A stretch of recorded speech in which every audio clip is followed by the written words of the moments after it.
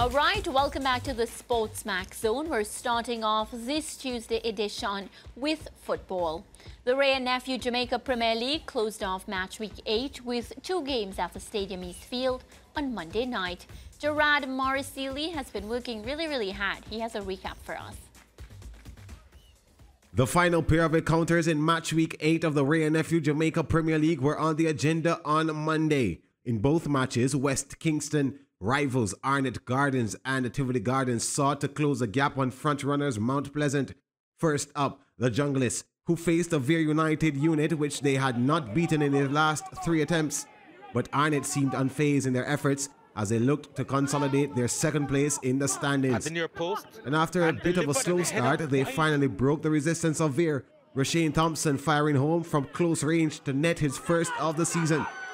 This gave them a platform to express themselves in the second half, but it took another Vere mistake and a bit of luck for Jaheim Thomas to slot home his second of the season. And the follow-up surely is put away. And that's how it would end.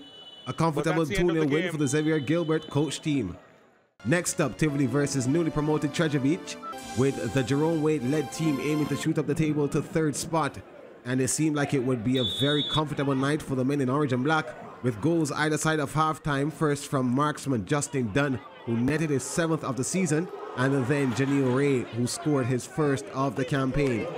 Treasure Beach had other ideas, however, with first Tavar Thompson giving them hope late in the second half.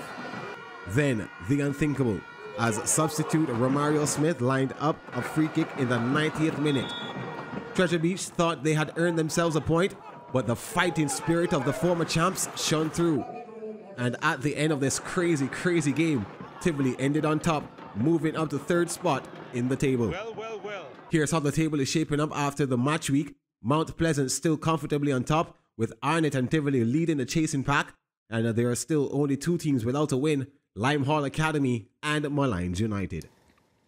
All right, so a huge win for Tivoli, especially Jerome Wade's project showing extremely promising signs.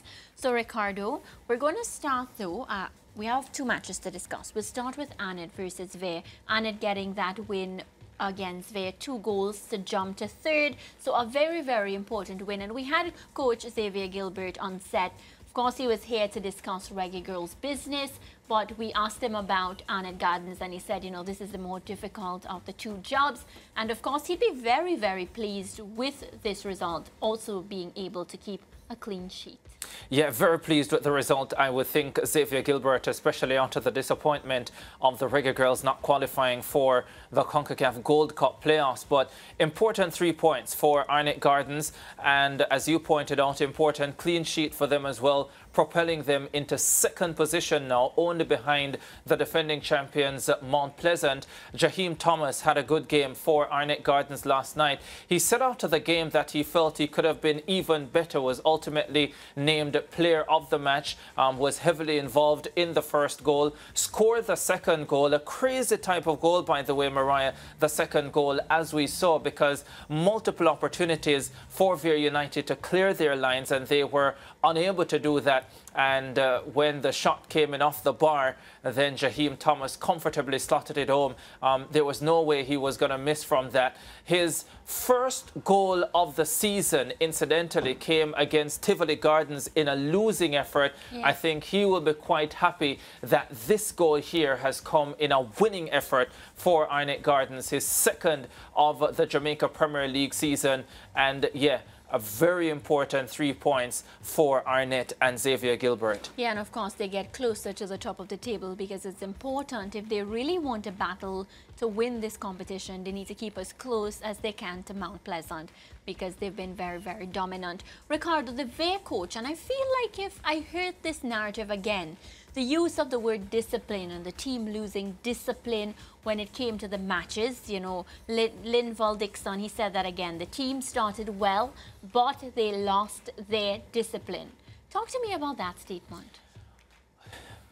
You know, sometimes it can be difficult, and unless you are on the training ground and seeing how teams operate, and how they get along with their coaches, it can be difficult sometimes to determine where the blame should lie. Now, if you ask me, I think it is the responsibility of coaches to ensure that the discipline is maintained throughout the course of the game. Now, I find that with a lot of coaches in the Caribbean, Mariah, and not just in football, but in various sports, they will say to players, they will say to teams, do this and do that. But that's not real coaching in my estimation. Real coaching is being able to design the workouts that will get the team to do the things that you want to, almost as an automatic reaction to how the game is being played or the situation that you are in. And for me, if you are unable to do that, then you are failing as the coach and can't blame the team necessarily for saying, well, you did not maintain your discipline for 90 minutes. But what are the types of workouts that you have implemented to ensure that the team is able to operate in the way that you want them to for 90 minutes? And I think that is what separates the very good to great coaches from the coaches who are generally ordinary or generally get ordinary results. And I'm not saying that specifically of Vere in this situation. I am saying that as a general way of how I think about a coaching player, coaching team relationship. Yeah, well, in the next fixture, Ricardo, we had Tivoli up against Treasure Beach. And I have to say kudos to Treasure Beach for, of course, being 2-0 down and then showing that they belong in the JPL. I was really excited because at the start of the season, we spoke and we tried to analyze whether the teams that were promoted belonged. And many a times, truthfully, when the teams make it into this top-tier football part of their career, they really struggle and they don't last for long. So I was really pleased to see Treasure Beach putting up a fight and showing Tivoli Gardens that they're here to stay. Yeah, terrific fight that they put up as well, because you go 2 down against a very good Tivoli Gardens team, against a very well-coached Tivoli Gardens team with Jerome Waite at the helm, and they found a way to come back, scoring the equalizer in the 90th minute with this free kick. Yeah, pretty good free kick as well. But there is something about Jerome Waite coach teams that I think people have to know. Jerome Waite usually focuses on fitness, and generally his teams are extremely fit and they get fitter as the campaign goes on.